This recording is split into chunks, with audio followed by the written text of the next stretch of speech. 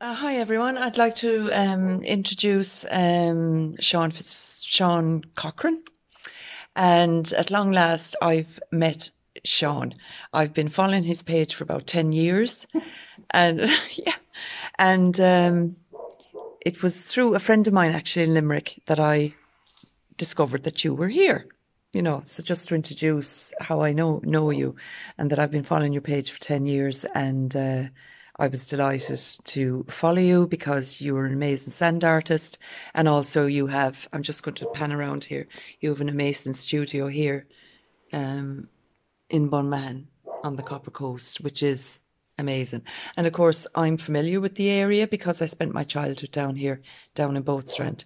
So I'm very familiar, and I'm so happy to meet you, Sean, at long last. Likewise, And I've been Margaret. threatening to come to up here for I don't know how long, but you know the way life gets busy and you never do it. And so I made a conscious decision to stick to my guns and get up here. And I was delighted that you agreed to meet me and that we could talk about the work that you're doing here, Sean.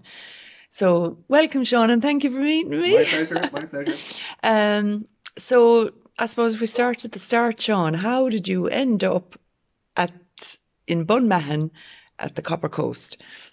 Um, well, I suppose we're where we're living here now. We built this. This is our studio, which is connected to our home, just over 10 years ago, and set up the Art Hand is the name of our business. So Yeah. my wife is an artist as well. So we kind of fell in love with this site, Yeah. and we have a few fields So around. Miranda's your wife, isn't it? Yes, And this is her art. that's some of our art. Yeah, she's Absolutely. kind of taken over the studio here now in the last Yeah. year or so since COVID and things.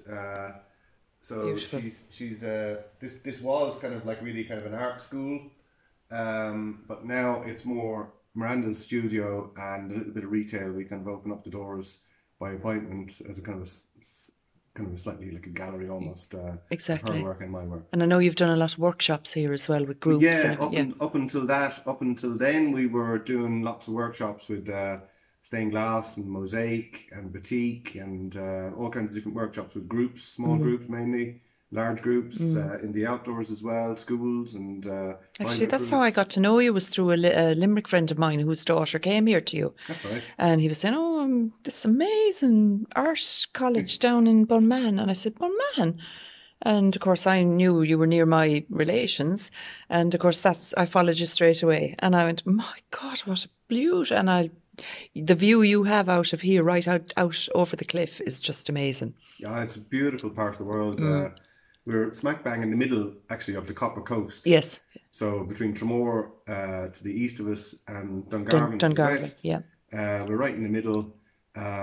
It's designated by UNESCO as a global geopark. So it really has, it's an amazing kind of like an undiscovered It's part of Ireland's it is a little gem, coast. isn't it? It really is a Not a gem, lot of yeah. people know Yeah, about it. not a lot Yeah. of people, which is nice as well. Yeah, because they mined copper here years That's ago. right. Yeah, yeah, Yeah. that's right. So, I interrupted you there about how you came to arrive into Bunmahan. Well, I suppose the cottage that we're in now has there's been a cottage standing here since at least the 1800s, but maybe Yeah, further back. It's facing directly southwesterly into the wind, as it would have been the tradition that's for right. protection. Uh, but in the end, we had to rebuild the cottage when the final wall, and the architect condemned it, and so it is a replica of the original cottage now. But I suppose when we stood inside that door in the exact same position there in the old cottage, which was at the old thatch, and then it was galvanized outside that, and the old paint coming off the walls, and the old fireplace was there, and there was double doors here, and the old atmosphere that was in it was there was a very happy, peaceful atmosphere uh, in the land and in this space. So I suppose once it was for sale for I don't know 10 years or something, Okay. and nobody could buy it because the planning was so difficult, and everybody wanted to buy it, but we kind of fought our way through the planning process, and even finally through Board Pranola for a year, and managed to convince the powers that be that we weren't going to interrupt with the scenic aspect of the landscape and so on. So Yeah. so we've been here nearly 10 years now. Wow. Um, I'd say you're delighted you uh, won that fight Yeah, to stay here. yeah. It was You quite could an have you experience. could have given Yeah, up, but I'm glad you yeah. didn't. It was Yeah. quite an experience because at that stage we had actually bought the site when we were still, as you call it, a fight. And it really kind of was. It was for 4 years with the planners and then a year with Bord Panola. It was quite an experience, really. Yeah. But now the fruits of the rewards of all that time, I suppose, is the kind of lifestyle that we lead now. Absolutely. So we've 2 young kids. Well, they're teenagers now. Yeah. But it really is, even though they wouldn't admit it, it really is a beautiful place for kids to grow up. Yeah. It's And I know you built on a kind of an extension here, and you've got this amazing view out over the cliff to the ocean. Wow. yeah. You can't buy that. You can't. Well, it's actually our house is connected. Yeah. That's the stairs up into the loft, but there's another stairs goes behind that wall. There's another stairs that goes literally underground. So our house is the single-story building. That does have a beautiful, it's a very modern building, concrete floors and exposed ductwork and piping. So you're a bit like the two of the Donnan then. You've gone right. underground. I love it. Yeah, and you've got your grass roof there, haven't you, as well? So it's highly insulated. It's not a passive house, in the fact that it's a mass concrete walls for thermal gain as well. We've got a lot of glass in the front. It's triple glazed and it's got like something like which you would need with the powerful ocean storms that come in. Yeah, exactly. And there's 300 tons of subsoil on the roof, so it's highly insulated with the grass. Yeah, absolutely. It's like 2 or 3 feet of subsoil, and then the cliff grass, the red fescue grass that's grown on top of that. Yes. So it's really, really highly insulated. It took a few years for the building to heat up, but since then it's just really, really beautiful building to live in. I know. I mean, I'm sitting here. I know it's a beautiful day and the sun is shining, but it is quite nippy because we're nearly at the end of October. But in here, it's quite comfortable. There's no heat on, and it's because of the amount of windows that you have. Yeah. And it's very comfortably warm. And we even have the windows and door open. Opened, yes, absolutely. And what a day we have. Yeah, absolutely. Isn't it? Yeah. So Sean, so that was your arrival anyway to Bunmahan, and I'm delighted that you did, and I'm delighted you're here, because and I know from a child that when I came down here as a child, I have very, very, very special fond memories of here. It's so beautiful. I had very happy memories of here, so I'm so delighted you're here. Thank you. You're welcome. So from then on, what did you actually want to achieve then with the art hand? How did that? Well, the art hand really, I suppose, back then 10 years ago, kind of nearly, it was a means to an end in terms of making a living. Yes. So we're both artists. So back in a recession, nobody really wants to buy art. So we found that the best solution for us in terms of being able to sustain ourselves was to teach art. So, which wasn't really a natural calling, but Miranda comes from a background in repousse and metalwork and batik, and was trained in Grennan Mills, so she'd have a kind of craft. You're joking me? Yeah. She trained at Grennan Mills? She did. That is my brother-in-law who started that. No way. Yeah, George Owen. Really? Yeah. Small world. Oh my God, yeah. Well, she's a protege up there. You are joking me. No. Wow. Yeah.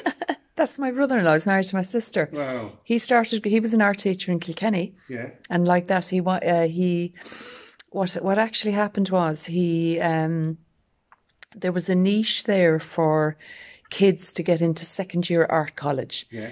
And to get into art college straight out of school, you needed so many points.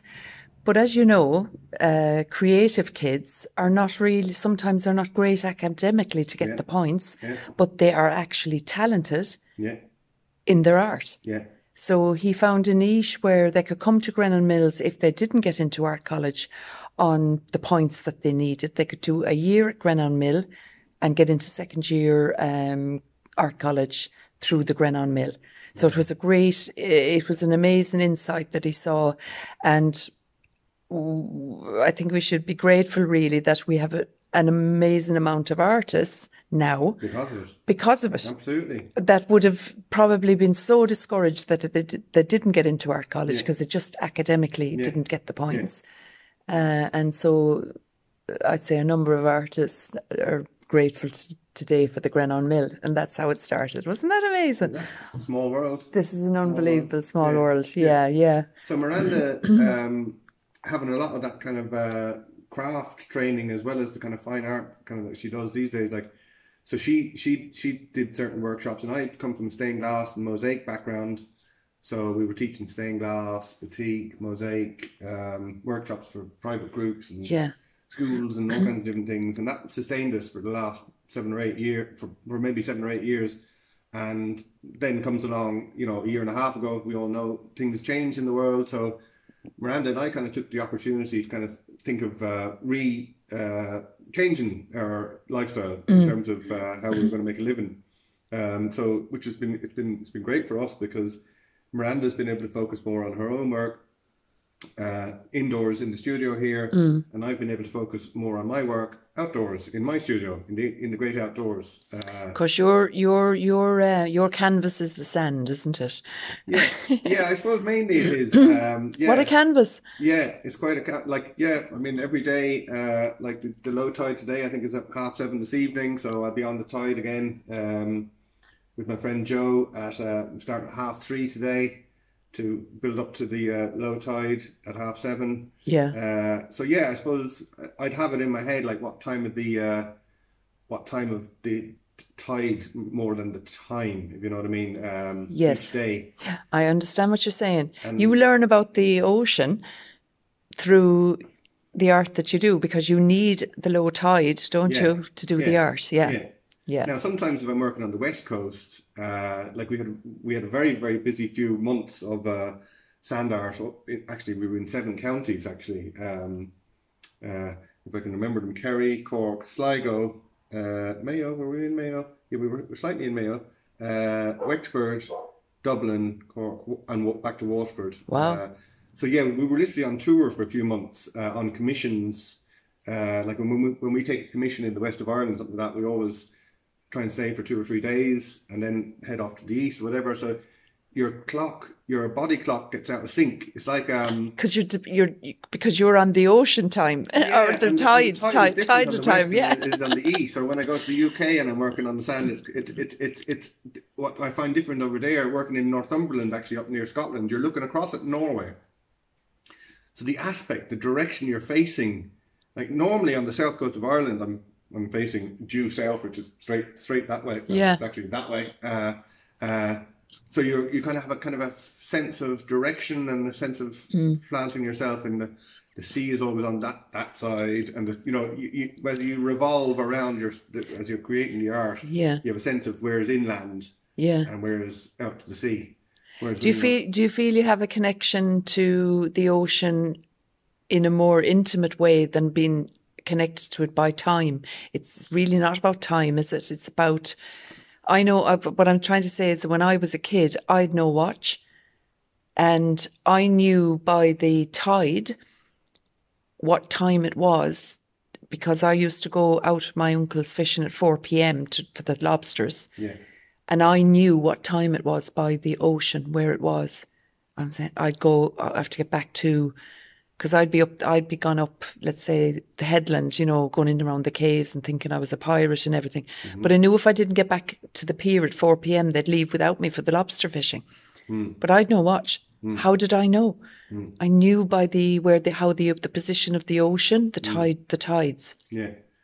Do you find that yourself, that you have it's different for me? It's like, apart from the connection with the tide in terms of the timing of the tide. Yeah. To be honest, my connection isn't with the sea at all. It's with the land. Okay. It's with the land on the edge. It's with the like, for me, when the tide really goes out far, that's when, on a full moon or on a new moon, twice a month you get the opportunity to explore new, inverted commas, land, new territory. Really? Where the periwinkles and the kelp and all the new creatures. So for me, it's kind of like exploring the land rather than, the tide going out allows me to have more land to. Yes. So isn't that amazing? And is it different and does the full moon and new moons affect that Well, that yeah. amount of land that you'd had, or Oh, amount yeah. of sand Oh, that you'd. dramatically, yeah. Isn't Yeah, that incredible? yeah. So like Oh, my I love it. timetable, like I'd print out a year ahead or whatever for here, so I'd have it at the flick of a page. But down to the millimetre, it'll tell you what height it will be each day. So Incredible. as the new moon is waning or waxing, I always get mixed up. As the new moon is arriving, now to say, Yeah. Yeah, it's the gone tide from full, it's gone waning into the waning new moon, yeah. new moon So at as the it's moment. waning, Yeah. the low tide is getting further and further, Wow. lower and lower, which means further and further out because the beach is. So you've more sand. So each day you'll get more and more and more sand. So if you return to the Wow. same spot, like it might only be 2 centimeters lower, but that might be 100 meters on a fairly flat beach. You know, you're not going to new territory. So it's kind of like exploring new territory, really. Absolute. That's amazing. That's the kind of sense I have. Now, obviously, you're looking out at the sea and you're listening to the sea and you're revolving around the sea, and the sea at the end of the day is the master of the beach in terms of like it comes and wipes everything away and you have to leave or you have to, you know, it's unless you have a absolutely, I understand. Kit, where you can stay in the same position. But so for me, it's more about the connection with the ground. So when you're doing your sand art, Sean, and as you said, you're dependent on the sea, aren't you? Because you know within a few hours that's your art is going to be gone because the sea will come in and just take it away. Yeah. But what's that feeling you have? You don't mind that. You have an acceptance of the ocean for doing that. So what inspires you to create the art you create? Because it's amazing. I've seen you doing your sand art. You've plenty of videos on the page. It's just amazing. I suppose what inspires me, more recently, I suppose in the last few weeks, it's my job. It is my job. I know it's your job. I make a living from it now, thankfully. And as I said, for a few months, I was very busy, literally on tour, where you're working under a brief and there's commercial and there's certain things, you know, you're trying to get the job done, and that's your bread and butter. Yeah. But I suppose the winter, I really love the winter because the inspiration for me of being able to go to the beach without a brief or without a preconceived notion in my head of what I'm about to draw. And even now, like my favorite thing is to arrive and be in a position on the sand with my stick or with my rake and just to draw without knowing what I'm going to draw.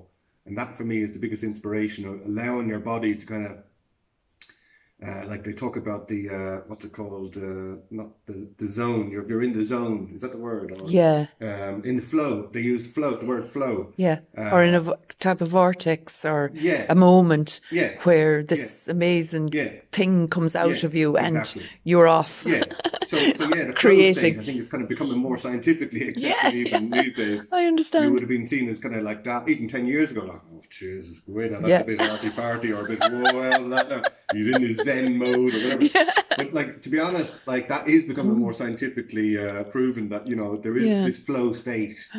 Well, it's the same when you're drawing mantras. You don't know what you're going to draw. Yeah. Until you start to draw it, and then it just flows out of you. What your mantra is. So I'm presuming it's the same for you when you're down. Well, not always. Like, I mean, different levels of flow state, shall we say, or whatever. Like, there has been once or twice where, well, once in particular that I really remember, literally a drawing that almost drew itself. It's kind of like as if I was just a tool, facilitator. You know what my body, where my body decided to go to draw this piece. And I remember, like when I started, there was lots of people on the beach, and audio is a big thing with sand art for me, because you really, really tune into. You can hear a pin drop. Okay. Because you're in the zone, or you're in the, you know, you're really focused into what you're doing and where you are and what you're creating. You let everything go. It's kind of a real mindful experience, but you can hear like a car miles away. You can hear a seagull, or you can hear I've witnessed the tide turn. Now that's you wouldn't always hear that. It's quite rare. You really have to be clued in to kind of like feel this. The tide actually, there's a gurgling change. The audio actually changes. Wow. When you know, you might know that the tide should be. I never look at my watch when I get started. That's what I'm telling you about the ocean. You can really feel this change of audio and atmosphere, and the birds come in rather than go out, or vice versa, or they're flying high, or Yeah, there's different I sounds. know what you're talking about. And it's normally, or the wind arrives as well, turning at the Yeah. tide. So when you're really in that moment, like on that occasion, as I said to you, like I remember after a few hours, it was almost like realizing, waking up. There was nobody left on the beach, and it was just me up to my ankles in the water as the tide returned or whatever it was. And it was very much, I became aware at that point. It was like those last few hours, they weren't like a blur. They were just like... Did you feel like time stood still? Yeah, it was... there wasn't time. Time didn't exist. That's what I'm saying. Yeah. So it wasn't like... I did... When I kind of, inverted commas, snapped out of it at the end, it's kind of like... It was kind of like... I don't know how to describe it, really. It happens at different scales each time I'm on the beach, but on that occasion I really remember, it was just me. I had no brief. I drew something beautiful. I can't remember what it was, but I remember I was really enjoying it. And so it wasn't really like time stands still. It was just like floating in... You got into the moment. In a dream or something. I'm not quite sure how you describe it. It's just in the moment. Yeah. So I know what you mean. So that for me would be the big inspiration, and the big goal for me would be to, we have a beautiful lifestyle here, but we all have things going on in our head. And for me, it's that attempt to kind of like really switch off and not be thinking about all those other things, and without forcing the thoughts to go away, allowing them to come through you, but then just to be into this blank state of just being absorbed in what you're doing. Absolutely. And then, of course, somebody comes up to you and says, "Oh, so what are you doing today then?" Well, Sean, thanks for sharing that. I mean, I know what you're trying to express about that moment, that you feel, because I've had those moments too where you come out of it and you realise it's nearly 4 hours later, and you're going, "What the hell? What happened there? I just got lost in some dreamlike," and it's so peaceful. Yeah, it is. It's amazing. So and also, so many people these days, particularly in the Western world, live in this 9 to 5. Yes. Got to go. The kids go to school at a certain time, or time dictates. It's the weekend. Got to go and visit the in-laws. You're dictated by time all along. So we're all pigeonholed into these bundles of time. Yeah. That we kind of like get up at a certain time in the morning and we go to bed, or the news is on at 9 o'clock or whatever. This whole cycle of time. And for me, if you can kind of break down that mold and get up at odd times of the day, or stay up all night. I'm at 4 o'clock in the morning, girl. Challenge yourself in kind of different... Well, it just happened over the years. I mean, I'm used to it. It's normal for me to be up at 4 o'clock in the morning. And like, but 9 out of 10 people, or maybe more, don't allow themselves to think outside the box in terms of time. So like with some of the events I've been doing over the last year or two, I've been doing kind of like extended, like 6 hour, 10 hour, 12 hour, and up to 24 hour events, where I'm now starting to bring people into the wilderness to experience things. Like I'm doing an 18-hour one for the winter solstice. I saw that. Can you tell me a bit about that, Sean, and how you are after getting into they would be like the ancient festivals, wouldn't it? Like winter solstice is part of the ancient festivals.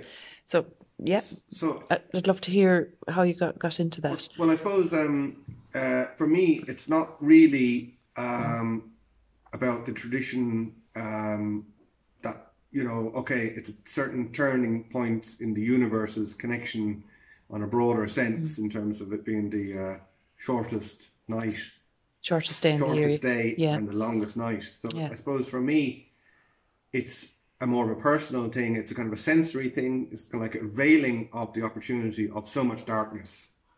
So like I've been doing, like from a sensory, like as an artist, like when we think of our senses, whatever, we think of what we can see or what we can hear, or what we can taste, what we can smell, or So for me, I'm kind of experimenting with the senses, so I've been retreating into nature myself privately for years. It could be just going into the forest or spending overnight in a field, or just it could be summertime or wintertime or whatever. Creative and positive kind of challenges where you block out any negativity, that you don't allow any negativity to enter your thoughts. Wow. For a set period of time until it gets bright or until it gets dark. So in the last couple of years then, I've been slowly but surely bringing people on those experiences. I'd love to go on. I'd love to go on one with that you're talking about Well, it. I'll have to talk to you after. When I started bringing people on them first, it was kind of, I wasn't sure, is this going to ruin it for me? Because this whole idea of sitting in a ditch, as my friend Joe says, or like lying in a hedgerow, and a robin comes and lands on the branch. And how wonderful! That kind of quiet, and this bird is looking at you, or a grey-hooded crow flies past and screams, or the skylarks that are on the coast at the moment. Like when you really clue in to the sounds and surroundings, that nature, you become part of nature. Yeah. So I was kind of concerned, I suppose, that it would perhaps kind of ruin it for me. But no, I'm slowly but surely about 3 people, 5 people, 8 people, and I'm bringing a maximum of 10 people on the winter solstice. Fantastic. So I think there's 7 people have committed to it. Okay. Now it's a big challenge because it's an 18-hour overnight outdoor thing. And what are you doing? It's going to be on the Copper Coast, so Okay. I'm going to reveal a meetup location to the 10 participants. Yeah, they don't know where they're going yet. They don't know where they're going yet. Like I did one during the Culture Night, where I had 8 participants. It wasn't a full overnight. I think it was a 12-hour. I can't remember exactly, but it was a 12-hour thing. And I think there was 8 of us, 8 participants and myself. And that really taught me a lot about how to facilitate a group. Okay, we're sitting around a fire, and now if you think back, like most times I've ever been invited to sit around a fire at a beach or whatever, it's kind of like there's drink involved, or there's or you're cooking, whatever, or there's so for me, I've gotten a very long list of what we won't be doing as much as what we will be doing, and that involves there will be no drink, there will be no drugs, there will be no talking. Will actually be very, very limited. Okay. So the silence actually is perfect, because it's only in that space of silence that you can actually experience it for yourself. If there's too much. Yeah, exactly. Yeah, I know what you mean. You have to sit in silence. Sitting in silence in a group is different to sitting in silence on your own. Because when you're sitting in silence on your own, well, you're never really on your own, because you have your voice inside your head, even if you're not speaking words. So your thoughts and your, those, but when you're with a group, and so we're all talking away, and we have everything, we have, everything is fine. We're in the sanctuary of, everything is we're all in a good place. And then when we become quiet, there's this beautiful sense of, it's okay if somebody stands up and walks around, or puts something in the fire. But there's a sense of serenity, isn't there? Yeah, but also it becomes a kind of a communal piece as well. Yeah. That you're within the sanctuary and peace of everybody, so it becomes like a unit. Yeah, and the fire burning, that watching the flames is mesmerising, isn't it? Yeah, so like the fire is kind of like a centerpiece as well. So I bring my washing machine drum. I don't like to scorch rocks, so I just bring an old washing machine drum that I have. Great. And we bring our old twigs and bits of wood or whatever we have. Yeah. So it's a nice centerpiece. Yes. Even though it's not really going to keep you warm, 10 people can't really stay warm around a little fire like that. Yeah. But it's a centerpiece, and it's a focal point to come back to if somebody wanders off in the middle of the night. So that one is that's a very challenging experience. So 7 brave souls have signed up for that already. Okay. It's an 18-hour, so it starts on the 20th of December. We kind of think of the solstice as the 21st of December. 21st, yeah. It actually falls at 3:59 p.m. on the 21st. Like technically, the scientific moment of the solstice is at 3:59 p.m. on on the 21st of On the December. 21st this year, So yeah. I'm starting it on the 20th, and it runs through the golden hour. We start before the sun goes down. So for me, the things that happen in the universe in terms of, the birds go to bed, or, the nature changes, the That's light right. drops, Yes. daylight drops, the sun goes down, the moon comes up. Those kind of features of the universe are the only real timetable. Like, I've written out 12 or 15 things that will happen in that 18 hours. Yes. That like the sun will go down, the moon will come up. Have you experienced that time of night where it's just before dawn? Have you experienced that? Mm-hmm. Have you ever experienced that? There's a millisecond of a. It's like you said about the ocean. You felt the turning of the tide. You actually felt it within you. There's a time just before dawn as well. It's a millisecond where it's like a no thing, a nothing. Well, I suppose, and I've felt it. I think about 3 times in my life. Yes. Yeah. And the minute it happens, the first bird sings. It's like, that's dawn. And I've often thought, is that what triggers the birds to start dawn chorus? Because they feel this millisecond of an interim between the night and just as the sun is going to actually dawn into this, I mean, the first time I ever felt it, I went, what the hell was that? It was like, it's just this nothing. Well, I've never... Have you ever experienced that? Not to that level, but... Oh, it was, and twice I've experienced it since then. I've never experienced it since, but I was speaking to a Buddhist monk about it, and he said, and that's what he called it. It's the no thing it's called. Oh. Just between... It's called the no thing. They call it the no thing. Oh. And it's literally the end of the night and a millisecond before it's dawn. And then I wondered, as I said afterwards, was that the trigger for the birds to know that was when dawn chorus would start? Yeah. Because dawn chorus starts with 1 and then they join in. Do you know the way it builds up? They take turns at leading. When they're over, then we'll start. Yeah, they take turns in leading the chorus, actually. Different birds lead the chorus at different times of the year. Yeah. Like, I think the blackbird is doing it at the moment. I think you might be right, yeah. Yeah, the blackbird, yeah. The crow takes it sometimes. After the blackbird, I've been listening. The wren joins in around the middle of it. That's if you've wrens around. Yeah. It's like, I know dawn choruses because I listen to them every morning, so I know they're different at different seasons. The word dawn is a tricky one, because it's like, scientifically, if you break it down, right, to that no thing that you're describing. Yeah. Like, there's like the research I'm doing at the moment in the build up to the winter solstice is like, I mean, there's the nautical twilight, there's the civil twilight, there's a third one, maritime. There's 3 or 4 different types of twilight. Okay. And then there's first light. Wow. And then there's sunrise, of course. So there's like scientifically, there's if you were out in a ship and there's no light, you're going to see first light before. I mean, somebody in the city, of course. Yeah. There's light pollution or whatever. Yeah. And, so you can't see that. Yeah. So, but it's like same with sunset. I mean, people think of the light, they all run to the most scenic part of the island to see the sunset, and they photograph the sunset and it's beautiful in the sky. But a friend of mine once told me, Pascal Whelan, he lived, God rest him, on a beautiful part of Omey Island, on the far side in Connemara on Omey Island, and he used to say to me, he lived in a mobile home on this amazing location, and people used to come along every day to photograph the sunset. They'd drive along, they'd walk along, they'd arrive, and they'd photograph the sunset, and isn't that fantastic? And they'd all, ching, isn't that brilliant? And they'd all go away. Then he'd come out. Because the best part of sunset is after the sun is set. Yes. That's when the magic happens.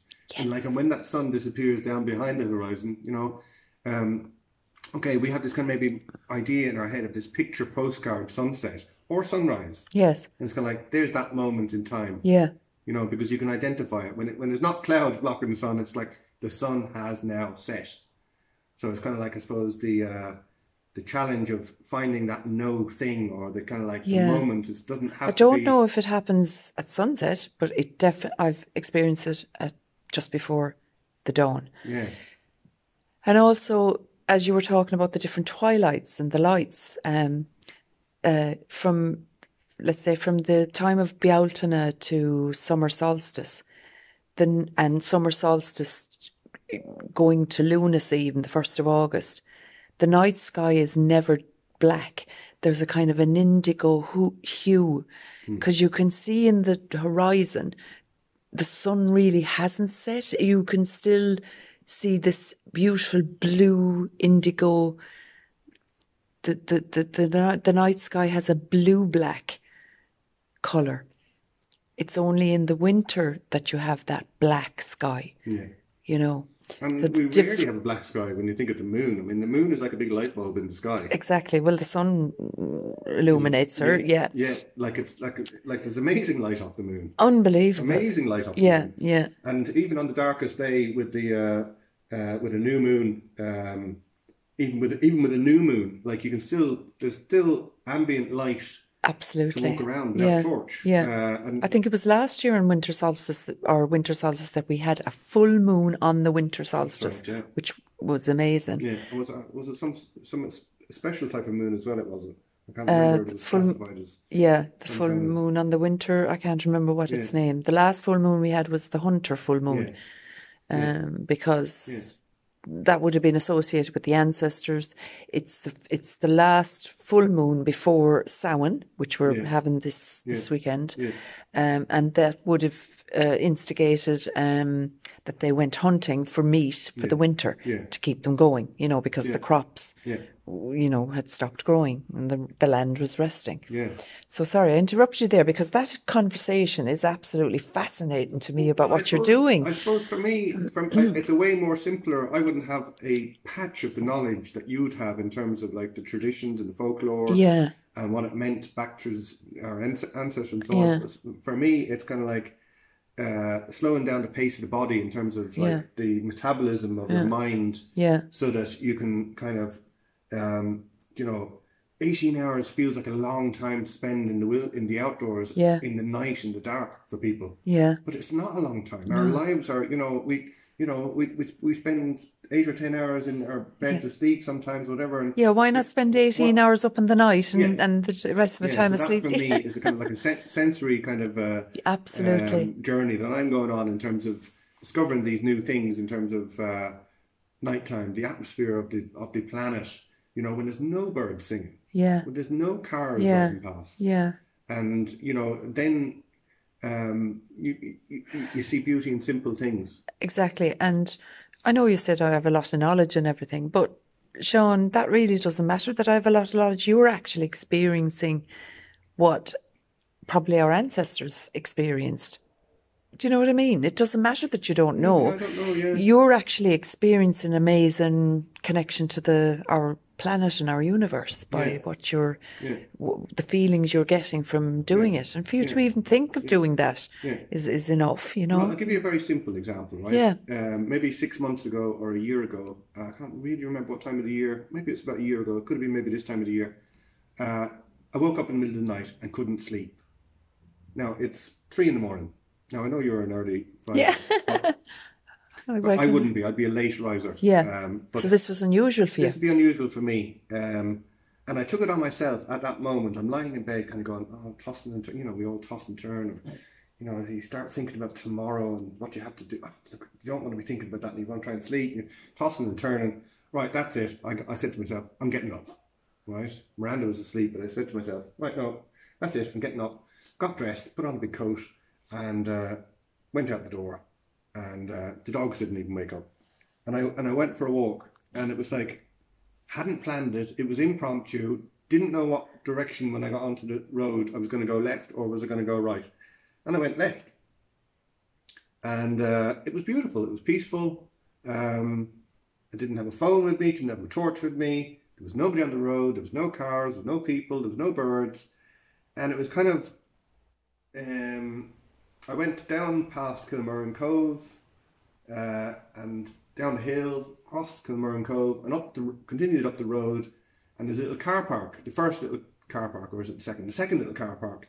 I went in there, and I walked across the grass, and I found this rock. Now it's you know, it's about this size of a rock. It's, I don't know, it wouldn't even be a quarter of a ton. It's not, you know, David Keown, the amazing rock lifter guy, would be able to lift it, but it's maybe slightly bigger than what he'd be able to lift, actually.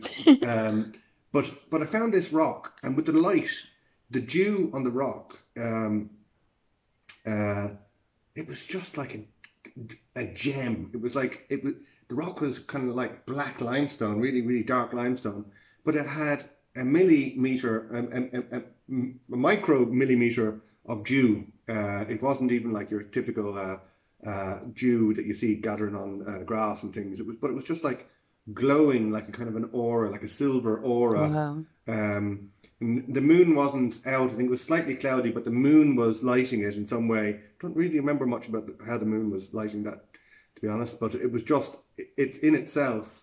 And I sat with it for a minute or two, literally, is all. And then I turned around and I went home. Wow. And I can't remember, did I go back to bed? But it was kind of like you kind of go on a journey and you reach your destination and then you return. So it's kind of like 4 in the evening when you go for the lobsters back in your day, and your childhood memories of, you know, you get the lobsters and then you bring them back. So it's kind of like a journey for that. It really resonated with me. And I go and visit the rock again, you know, but it's never had the same, you know, I don't sit with the rock anymore. It's not, you know, it was just a moment in time. And for me, it was just like that impromptu thing. So if anyone's listening, I can't sleep. If you can't sleep, get up and go out, and you'll be surprised what magic you might be shown. Yeah, or make a cup of tea. Yeah, make a cup of tea. Go out, make a cup of tea. Be really, really quiet. Look up at those stars and get lost in the star. Breathe. Listen to something you've never listened to before. Exactly. The audio outside your own back door. Exactly. Well, I love the silence at that time of the morning. It's before the world wakes up and gets busy, and it's like my morning prayer or my morning meditation. I don't know what I call it, but I could not live my life unless I have that every morning now. And so I love it. What goes through your mind in those hours? Nothing. Would you be drinking tea? I'd have my coffee or my tea. Nothing. I just honour and embrace the silence. It's so beautiful. And would you be clued into every pin drop? Like if a branch, you'd hear. I sometimes you'd hear the wind going through the leaves. You'd hear maybe a distant fox. You'd hear something, you know, it could be a fox passing down the field. Anything, you know. You'd hear the noises, but it's just the silence that a beautiful, tranquil, serene silence before dawn.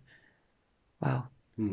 And it's accessible to every single person on this planet. It is there every morning for everyone. Yeah. And that dawn chorus, do you know, that's what really saddens me sometimes, that children, even adults, don't know there is even a dawn chorus. And it's there. It happens every morning. It's been happening for millions of years.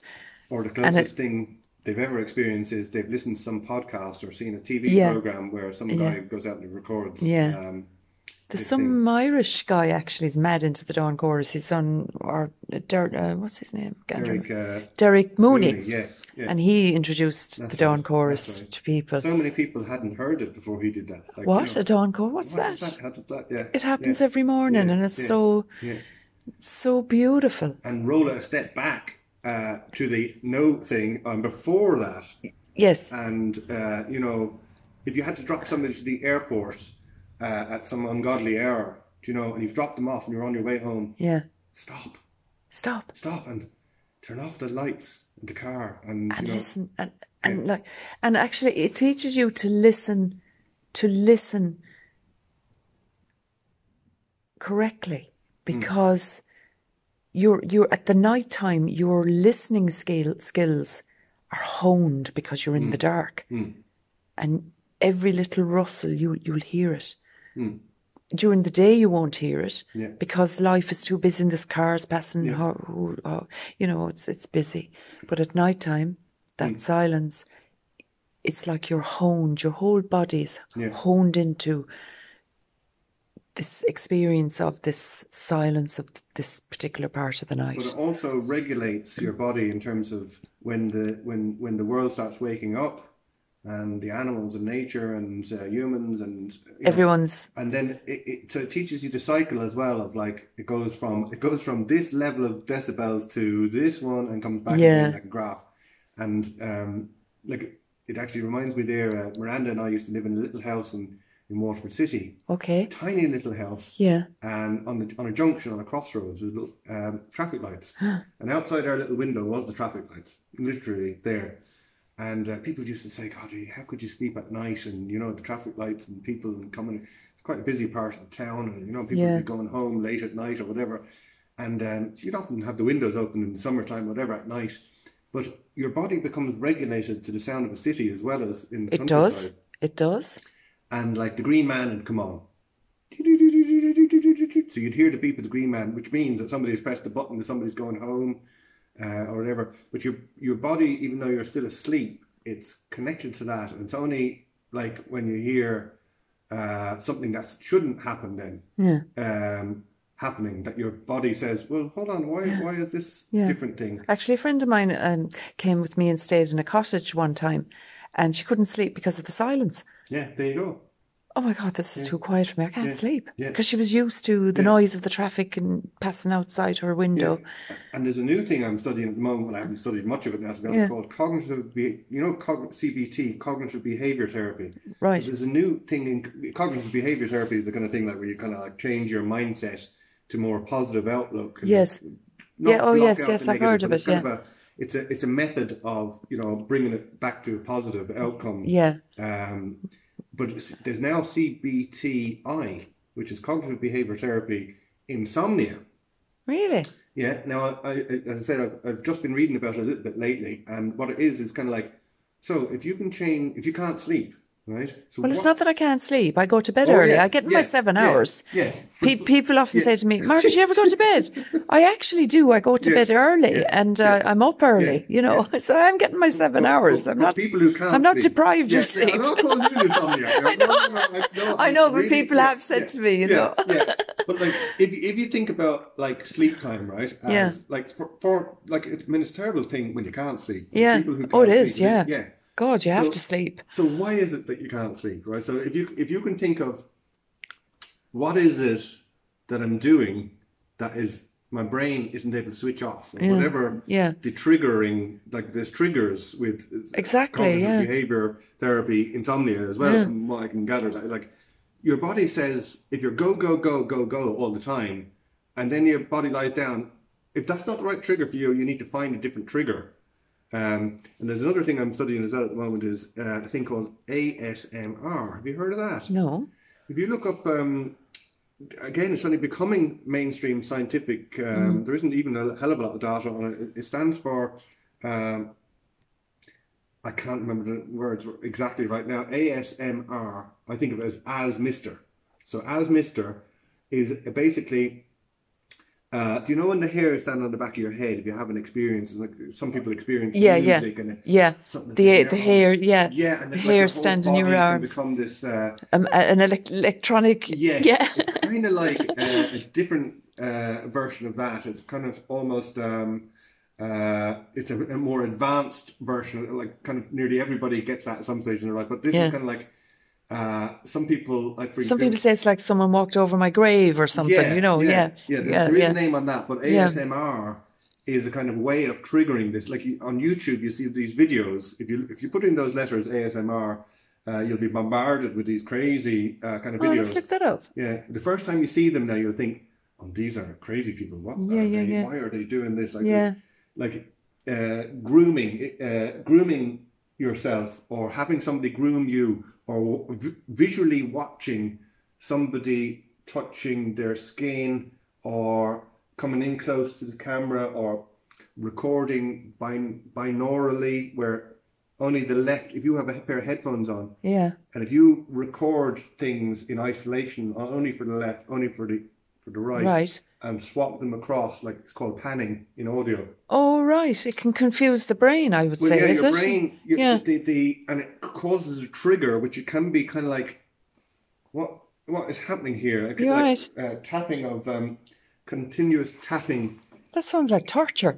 Well, yes, some people you might think, this is, yeah, but this kind of like repeated sound or rhythm or movement. Yeah. They've done studies in it. It can trigger this ASMR response Okay. in people, which can be very beneficial Really? for sleeping. Okay. I don't have any problem sleeping. Yeah, I literally, me neither. That's the last thing. I literally go into bed and I'm exhausted. You know what I mean? Because I'm always running around. I can sleep in a dike. Like, Yeah. literally, I have. I go unconscious. Yeah. Oh my And God. Yeah. 4 o'clock. Oh, no problem. No problem. Oh, it's 4 o'clock. I Get up don't have a time. problem. Don't Yeah. sleep at all. Yeah. But like for me, the sensory thing that I'm kind of doing with my own work, I used to call myself a visual artist, but now I call myself an environmental artist because it's a bit broader. It means I can use a microphone now. Yeah. Whereas a visual artist, why would a visual artist use a microphone? Do you know what I mean? So I'm an environmental artist, and for me, those kind of things and that kind of knowledge that that's why I love your art. You're so connected. The audio and the recordings. I have a new podcast out. I saw that. Yeah, I listened to it, and you did post it on the Ren Circle, and I was saying I actually commented on it. I said I'm actually amazed at your observations, your how you observe, and that's an amazing skill and art to have as well, to sit. Thank you.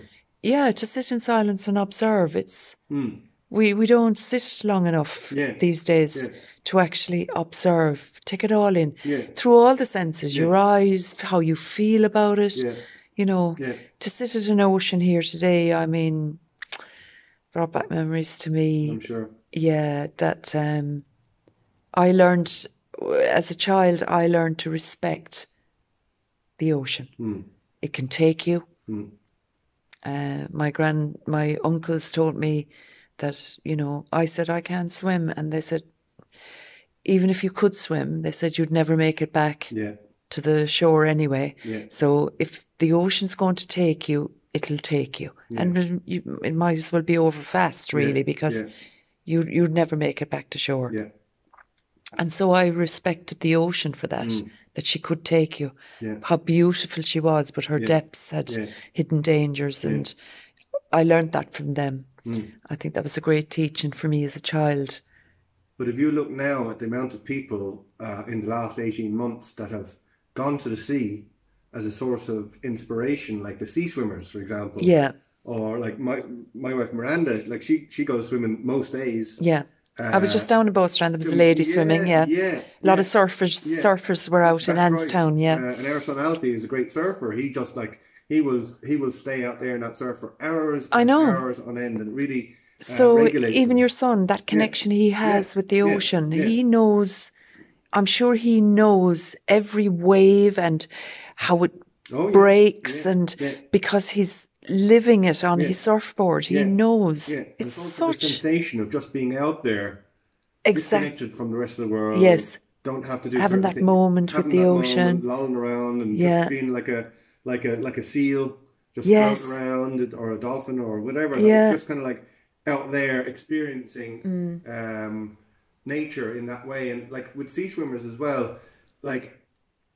Hundreds and hundreds and hundreds of people around Ireland, like maybe thousands, I don't know how many, are experiencing the wilderness of the ocean in that way now, and regulating their body by becoming cold and bringing it back to room. That whole cycle of the body, how it changes the dynamic of your, and like we're part of nature. Nature is part of us. You must maintain that connection with this land and the ocean, and it's just magical, really, and it makes you feel so good. So it's great to see that people are finding that connection. Because so many people, if you ask them, if you said a word like nature, if you said, what kind of nature is around your house?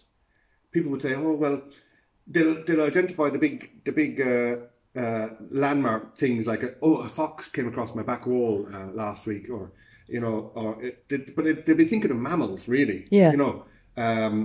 whereas the air, the wind, The trees, the the grass, yeah, or what you said earlier, the stones, yeah. Anything. like the feeling of the planet, looking at the stars in the sky, yeah, like experiencing those kind of things. That is nature. We're, as you said, we're part of nature. We're in nature, but as a species, we kind of like we kind of isolate ourselves from it, and we live on the couch in front of the telly. Yeah. So many of us, Yeah. and we kind of like. Well, nature is our whole body's made of carbon. That comes from the stars. We're full of water. Yeah, that's right. Yeah. You know what I mean? Yeah. So we have a major connection with water. You need to stimulate those, that carbon and that water that's in you. You need to have it stimulated by what's outside of you, because it's inside of you as well. You know. So it's fantastic in the last 18 months to see that people, because of the change of what's going on in the world, like it's fantastic to see that people have had to reinvent themselves. Yeah. Because they're not working, or because they're not doing this thing that they had to do before. They've kind of like... Well, a lot of people worked from home and they loved it. Yeah. They had more time with their family. The dogs had a great time in trim. They were walked about 10 times a day so that you could get everyone was out of the house. Yeah. So, do you know? Creatively, like for artists and musicians, it's been a turning point in so many people's careers. Okay, like performers have had a hard time in terms of not being able to perform. Yeah, but I think it's taken artists and creativity deep within, because it has, the COVID made you had to stop. You couldn't. You had to find other ways to be inspired, or to actually get through your day. That's right. A lot of women like myself, we succumbed to the COVID spread. We were eating all around as a cook and new recipes, and you know. But I think it was good. Yeah. There was a positivity came out of the COVID. And if you look back in 100 years' time at a historic record of creativity in this century, there'll be, I probably would imagine there'll be a spike. There was a spike. There was a turning point. I mean, I know I have a lot of poets on the Wren Circle, and the amount of poetry they were writing was amazing. Exactly. Yeah. So I think when you challenge yourself, and it's a bit like what we're saying about, like, if you can't sleep, I mean, there's a beautiful bird outside. What's the point in lying in bed and tossing and turning, your mind going around? Get up, make a cup of tea, go on outside and experience that beauty of the night. Actually, there's a beautiful song written by from the Phantom of the Opera, and it's called The Music of the Night. Oh, yes. And I think it's, do you know it? I did. I went to the Phantom of the Opera. Yes, on stage. And I think, in my own opinion anyway, you might disagree, it is the most amazing song and the best song that I think that describes the night. Ah. It is. You'll have to listen to it and see what you think. Yeah. Wow, Andrew Lloyd Webber must have, when I heard it, I said, Andrew Lloyd Webber must be a night owl, because there's no way he could describe the night like that unless he experienced it. Very good, very good. You know what I mean? So I'd say he's a night owl as well. We'll have to check that. Definitely. Yeah. And it describes the night exactly to perfection. Oh. Yeah. When I heard it, I went, oh yeah, Andrew Lloyd Webber has been up in the night. He couldn't have wrote that song if he couldn't have written that if he hadn't experienced the night. Yeah. Wow. Yeah, absolutely. Wow. So Sean, so you're doing this on winter solstice. Yeah. You have, how many did you say? I think there's 2 places left. There's 2 places left. There's 2 left, yeah. Okay, so if any at the Wren Circle would like to, there you go. If you want a different experience. If you've watched this video as far as here, then perhaps you're one of the 2 people that should come. Absolutely. So Sean, what's for the future for... I suppose it's a really beautiful time of the year for me, because it's I've got all them commissions behind me. And like a lot of my work in the outdoors, I have to spend as much time on the computer in terms of editing and putting films together. I know, because you film yourself doing your sand art, don't you? And it's amazing. Or we'd have film crews on bigger projects. But so I do end up having to do a lot of work in my little studio over there, my little office editing room in there. But I kind of said to myself a few weeks ago, I said, wait now, let's just, do I want to be at the beach or do I want to be inside this software? So what did you decide? Well, first of all, I decided that microphone that I bought a few months ago, right, that's it, I'm making a podcast and I'm starting now today. Well, I suppose I bought the microphone with a view to starting to look at sound as well. So, but you kind of sometimes have to shake yourself up and say, all these other things can wait. And there's if I was knocked down by a bus next week, I mean, what would I have preferred to be doing in my last week? So sometimes you know, this time of the year is a great opportunity for that because all the commissions are behind me. So I'm really looking forward to the winter. And in fact, the winter solstice event is kind of a landmark on my radar. Are you going to document it with film, or are you going to document? Sure. No, I might do a little bit of audio, but I don't want it to interfere with the experience of the people that are on it. I'll tell you one little part of what is going to happen on the night. Okay, we're getting a snippet here now. Yeah, a little sneak preview is I've found a little place in a hedgerow that will fit when I have it. I've gone in with my secateurs and I'm snipping my way into a little. It's a blackthorn grove. Wow! Right on the edge of a cliff, like literally. But so we'll be underneath these. We'll be in a hedgerow, 10 people, little fire in the middle. This is part of the experience. I haven't shown anybody this place yet. I'm working on it. Okay. My son Alfie is the only person who knows its exact location. But it's got the most amazing audio aspect. It's protected from the southwesterly wind. Wow. It's got a little perch. It's like a balcony. I kind of see it as a nest. Yes. So it's got a very, very, I'm a bird in a tree feeling. Wow. On the edge, near the cliff. On the edge of the cliff. You're going to be like the seabirds, really. Yeah. Well, like I've done one dawn there, recorded one dawn there. As I say, I've been snipping my way through the undergrowth, making sure not to damage any habitats. There's no badgers living there. There's no footprints of any animals. I've been listening to the wildlife there. I'm not like harming any habitat by going in underneath there. No. It's kind of in through some bracken, over an old wall that must have been maybe 200 years old, through a little gap, and in through the back. It's hidden away, tucked away. Lovely. And it's got a little section where it's kind of like a little balcony. Yeah. The nest has got a balcony that overlooks, I won't say where or what, but it overlooks a spectacular piece of coastline. Wow. With maybe 150-foot drop down to the shore. And can I ask you, does the sun rise out? Can you see the sun from the balcony will rise? I won't say the exact position. Oh my word! Like on the solstice, it's going to. I have it timed. Like the sun timed. But I have it. There's an app called the Photographer's Ephemeris. Okay. And an ephemeris is for any time of the year you can tell the position of the moon or sun, the sunrise or sunset, or any astronomical events. Okay. From any position, it's like global Earth maps, Google Maps. Yeah. So I know exactly where the sun is going to rise on the morning of the solstice. And this is going to be from the perch of the nest. Yeah.